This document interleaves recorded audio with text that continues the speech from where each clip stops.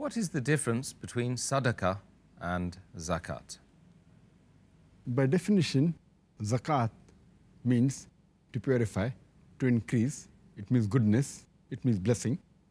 And Sadqa comes from the root word Sidq, which means sincerity. So it is the sincerity and faith of Allah Subhanahu wa ta'ala. Zakat, by definition, according to Islamic Shariah, is an obligatory charity which every Muslim who owns more than the Nisaab level of surplus wealth, if he has it with him for a year's period, he has to give 2.5% on it every year. As far as Sadaqah is concerned, it is an optional charity. Zakat is also worship of Allah, obeying the command of Allah Subhanahu wa ta'ala. Sadaqah is also worship of Allah, it's obeying Allah, but it is voluntary.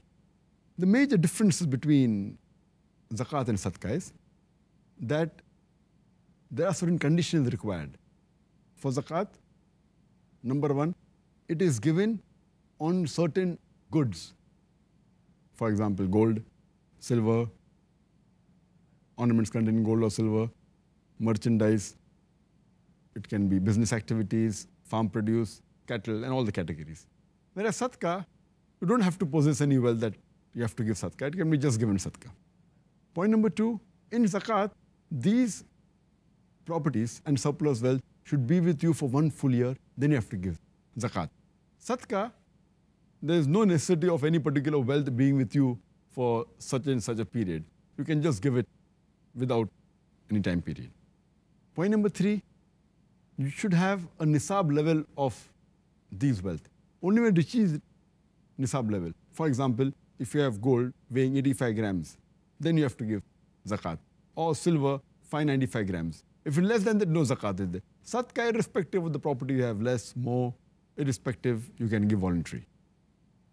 The other difference is Zakat can only be given to the 8 categories who are permitted to receive Zakat in the Quran. Surah Tawbah, chapter number 9, verse number 60, the poor people, the needy, etc., which we discussed earlier. Sadaqah, it can be given to anyone.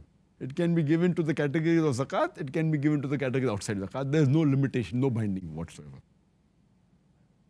Point number 5. If a person who is liable to pay Zakat and does not pay Zakat and he dies, then his children, his heir, have to see to it that the Zakat is paid off.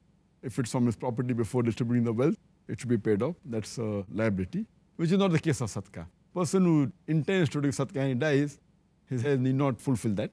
It is his own intention. If they want, they can. It's optional. Number 6, if you don't give Zakat, which is the pillar of Islam obligation, it's compulsory, you'll be punished for that.